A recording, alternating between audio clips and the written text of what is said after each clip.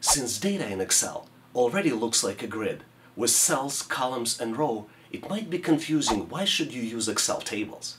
In this video, we will look at some of the cool features of Excel tables and learn Excel tips and tricks for you to better understand why should you consider Excel tables in your day-to-day work. Sometimes you may need to resize Excel tables to add or remove data columns. Removing of data columns is very easy with Excel tables. You just need to select the column you're trying to remove and then say delete. And Excel automatically shortens and resizes the table. Adding additional data to Excel table is very easy. You just need to start typing. Once I typed category, as you can see, Excel added additional column, and now you just need to start populating the values.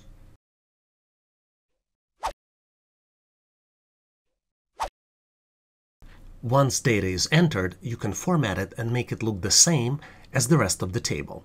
To do that, you need to use Format Painter. That's the easiest and fastest way to do it. So select any cell in the area where you would like to use formatting. So for example, we could use Format Painter from any area that existed before. And then we'll select the area where we entered new category items. And as you can see, new format was applied. Excel allows you quickly to change formatting and design of table by using Excel table styles. You can remove styles if you're not happy with your current selection, or define brand new style based on your preferred formatting options. To change style of the Excel table, you need to put the cursor into any cell within the table, then navigate to Table Design, and here there are many table styles available. You can pick from the custom styles, light style, medium styles, or dark styles, and Excel will apply any type of style that you will select automatically.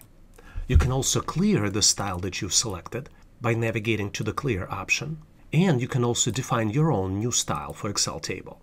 To define new style, you would need to give definitions to the whole table, first column stripe, second stripe, and everything here on the screen that's selected. To do that, you just select the option, click Format, and select the options you're looking for.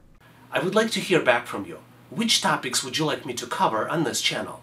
Could you please post them in the comments of this video? Thank you very much. Excel Slicer allows you to filter data for Excel table using easy-to-understand user interface.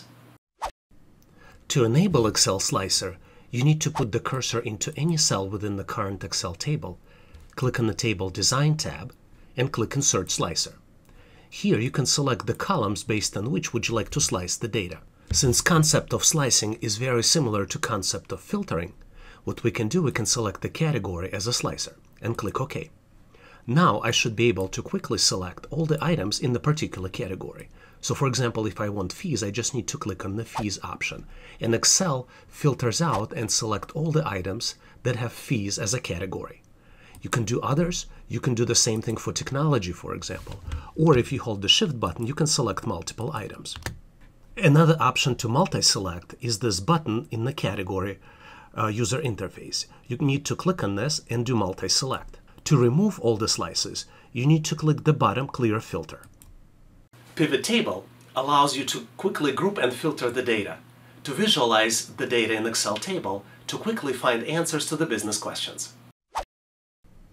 To create Pivot Table from Excel table, you need to select any cell in Excel table, click on the Table Design options, and then click Summarize with Pivot Table. Excel offers you to create Pivot Table based on the table name, so you want to make sure that this is the right table that you're creating Pivot Table from, and you want to choose if you want to do it in an existing worksheet or in a new worksheet. In our case, we will do it in the new worksheet. So Excel created a new worksheet named Sheet 3, and this is the pivot table, which doesn't have anything selected. But on the right-hand side, we do have all the columns from the Excel table. The easiest way to start working with pivot tables is to select all the fields that you're trying to include in your data visualization. In my case, I'm going to select all the fields. I'm also going to expand column A to see the entire description. I will also expand column B's and C to make sure all the data fits. As you can see, presented data doesn't make any sense because the grouping is not correct. Excel groups the data by operating expenses instead of grouping it by category. And in original Excel table, Category is the grouping for operating expenses. To fix that, we would need to change the sequence of the items in the row section of the pivot table. I'm going to select and drag category and put it on top of operating expenses. And now data makes total sense. We have fees, and then all the items, all the operating expenses are grouped by the categories. So fee is one of the categories. Dues and subscription, insurance fees, and legal and auditing fees are items within the fees category. Once you're done building the pivot table, you can make data more presentable by selecting the values and formatting them with the currency sign. For example, in my case, I'll add a $ selection, and you will see that for every numeric value, it converted it into currency value, which is started with the $sign. Sometimes you may need to create a copy of Excel table or remove Excel table from your worksheet. The easiest way to create a copy of Excel table is to create a copy of the worksheet. To do that, you need to right mouse click on Excel worksheet title and select Move or Copy. Then select the worksheet, in my case it's company's operating expenses, and then click Create a Copy.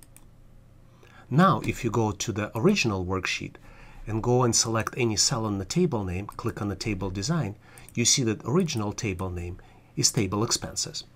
If we go into the copy of the worksheet, Company Operating Expenses 2, and then do the same thing, we see that the new table name is Company Expenses 4. And the reason it's 4 is because I created multiple duplicates before, but it incrementally adds the numeric value to the new table name. To remove Excel table, you just need to remove the worksheet. To do that, you need to right mouse click and then click Delete on the worksheet title, and then confirm the deletion. If you would like to be able to solve your problems faster, please make sure to check out my ebook store and download ebook on the related topic. All links to the ebooks are in the description of this video. A lot of times, you may need to ensure data integrity for Excel tables data. For example, you might want to ensure that user can't enter text into numeric columns. To ensure data integrity in Excel table, you need to apply validation rules. To do that, you need to select the column for which you would like to apply rules, and then navigate to the Data tab and click on Data Validation button. Then you select Data Validation and you populate the values. There are 3 tabs in Data Validation input box. In the Settings box, you decide what type of validation would you like to apply. Then you have an opportunity to create an input message with title and then the message itself. And then you decide what kind of error you would give to the user in case users do not comply with the validation that you just put together. In our case, we're trying to create validation to make sure that the actual is actually a numeric value. To do that, we would need to select the whole number and then make sure that the number is, for example, between 0, which actual cannot be less than 0, and maybe 10 million. We would want to alert the user that we put these types of restriction on this particular column. To do that, we need to define an input message. And our input message would indicate that there is a number limits applied for this column. For example, the message might be entered number should be above 0, but less than 10 million. And as the last step, we would need to define what type of error alert we would want to show to the user. For the style of alert, you can either stop any action and prevent user from entering the data, or you can do just warning, or maybe just do an informational message. In our case, we will do a stop type of style, so user stops entering the data until they fix the issue. For the title of the error message, we will just do a message, please fix this error. And for the message itself, we'll entered number should be above 0, but less than 10 million. Now I can click OK. Excel shows the limitations applied to this particular column. So the message that we entered now shows up as a tooltip. There are limits applied. Entered number should be above 0, but less than 10 million. And even if we scroll the data, the message continues to stay and shows up. Now let's see what happens when we enter the data that is not within those limits. For example, if I enter in the actual column values that are not numeric, let's see what happens. We get this error message that we predefined. Entered number should be above 0, but less than 10 million. And we can retry and fix the error, and then click the Tab button, and that allows us to proceed. If you realize that you don't need data validation on Excel table, you can remove it. To remove data validation, you select any cell in that column that contains data validation, then click Data Validation button, and then here in the first Settings tab, we would need to uncheck and put any value. Then we need to remove the message and make sure that we uncheck this box, and then we remove the error alert and uncheck this box. Now all data validations have been removed. Excel Table supports different design options to present information more effectively. You can use quick formatting options, banded rows and columns, display header row and totals, and do some other functions that help you process information quickly. To access Excel Table formatting options, you need to click on any cell in the table, and then you can see the Table Design tab shows up in the ribbon. It provides you a lot of different options. For example, you see that by default, header row, banded rows, and filter button are selected. Header row is responsible for the first row that shows the description of the table columns. Banded rows shows that every other row is a different color, so you can easily identify that row. And filter buttons show the drop-down boxes in the header row. When you have filter buttons available, you can quickly sort and filter data in Excel Table. Let's look at other formatting options for Excel Table. For example, if you need to quickly identify first column, you can select it and it will put them in bold, so you can quickly know if you have multiple columns which one is the first column. Same applies to the last column. If you select this option, then you will always see the last column highlighted with the bold. Similar to the banded rows, there are also banded columns. So every other column would be in a different color. It is not very noticeable right now, but if we uncheck banded rows, then you can see that every other column is highlighted with the different color. And last but not least is the total row. Total row allows you to automatically calculate totals for the last column. One of the biggest benefits of Excel tables is its ability to extend automatically to support data entry. For example, to add additional data into Excel table, all you need to do is just start typing. And as you can see, Excel extends the table. This is the indication of the table end, the small angle and corner at the end of the table, which shows where table ends. It was extended from the internet expenses into financial fees. Another way to insert the new data into Excel table is when you are at the last cell of the table, just click the Tab button. And as you can see, Insert just adds a new row, and you can just start typing. You might have noticed that Excel table header row is always visible. It is not noticeable right now, but if you make this file smaller and you can start scrolling, you see that operating expense category, estimated and actual, are always visible. In fact, they become a part of the header of the column name.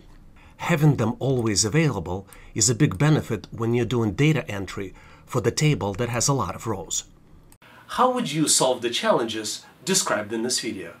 Could you please share your thoughts in the comments of this video? Thank you very much. Sometimes you may need to revert Excel table back into the regular Excel range. Let's look at how you can do it quickly in Microsoft Excel. To resize data in Microsoft Excel table, you need to navigate to Table Design tab. Obviously, you need to have the table selected or any cell in the table selected to make this Table Design tab available and visible to you. And then once you have any cell selected, you click Convert to Range. Excel prompts you for the confirmation, do you really want to convert table into a normal range? You click Yes here, and after that, table gets quickly converted into the regular range. It doesn't look much different, but if you compare, because I have copies, I have two tabs here. One would be a regular range, and then I have the same information in the Excel table. For the table, you can quickly identify that you have automatically selected sorting and filtering capabilities, and you have table design option available. If we go to copy of that tab, no matter where you select on this range, there is no table design tab available, and sorting and filtering capabilities are not available by default. If you would like to remove formatting, which was originally applied to the table, now you have to select the entire range And after you selected the range, you would need to select one of the styles that you would like. By default, Excel applies normal style, so you might as well select normal style to start over.